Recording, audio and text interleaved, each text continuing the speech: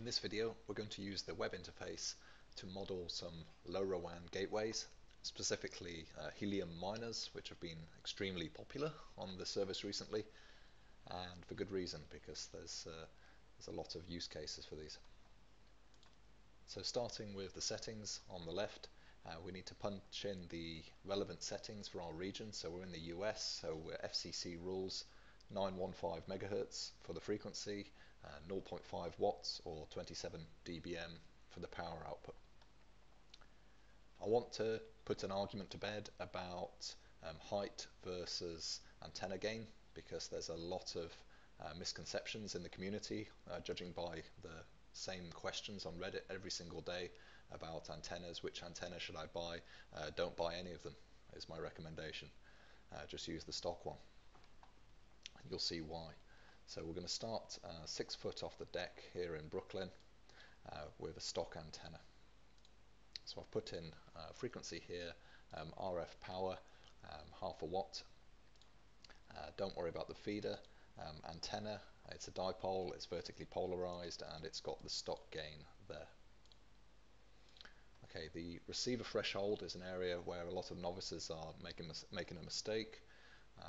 LoRaWAN has a theoretical threshold of minus 140, and the reason we don't use minus 140 is we're in a city, we're not on top of a mountain. If we were on the top of a mountain, then we might be able to get away with using that. So I'm going to immediately bring that down. I'm going to put in some man-made noise as a margin and bring that threshold up, I should say, to minus 120 dBm. So we've added a margin just to account for the noise of being in a city, especially the ISM band, which is very noisy. The receivers at the other end are just going to be 6 foot with a stock antenna also. The propagation model is easy because 915 sits within the sweet spot of the default Longley-Rice model. The reliability, because we're doing packet data where an amount of failure is to be expected, we can afford to bring the reliability down, but again, this is just a small margin that's within this model, so it's not going to make much of a difference. Context off and diffraction off, because diffraction's included in the Longley-Rice model already. Okay, clutter. That's where it gets interesting. You've got 3 clutter modes. You could ignore clutter and just use the surface model. In this case, the surface model is pretty good because we've got LiDAR for New York. So if you were to set that to hard, that would block any signal.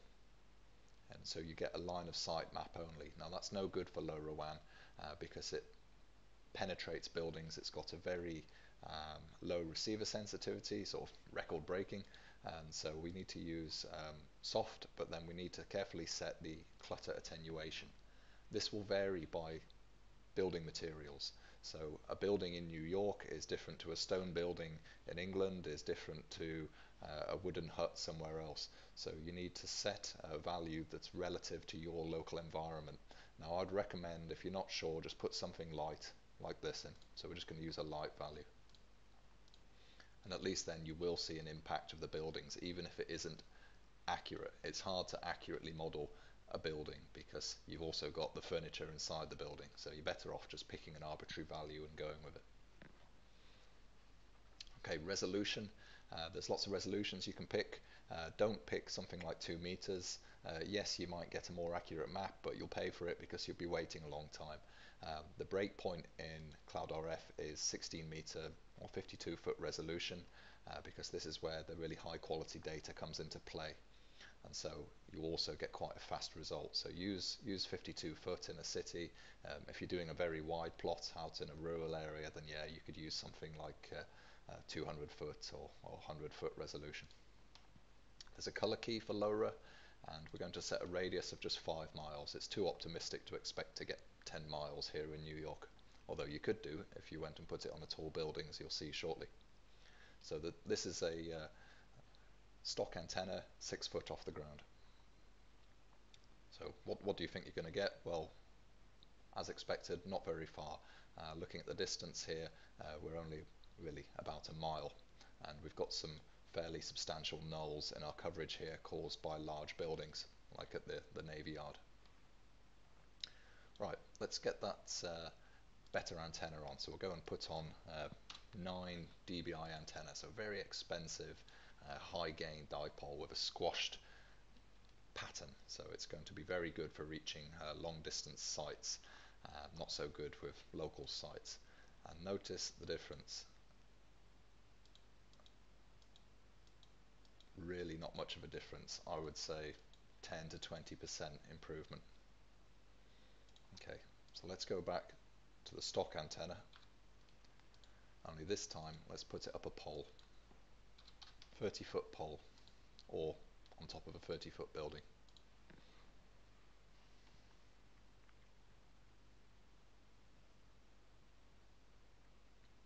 Okay, better. We've still got some knolls because there's some tall buildings, but now we're reaching Manhattan, and so there's tall buildings over here. If I just flip on the 3D buildings, we'll have a look at what's over here in Manhattan that we're touching. Yeah, so tall buildings.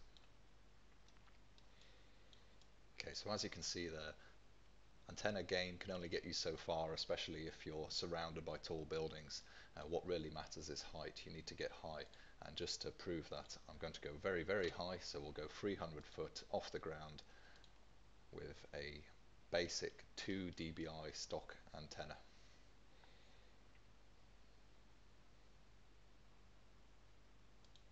And there you have it. Much larger coverage plot, right out to the 5-mile threshold that we set, and interestingly at the 5-mile point, hover the mouse here, you can see the signal strength. We're getting a very strong signal because we've got clear line of sight all the way out there.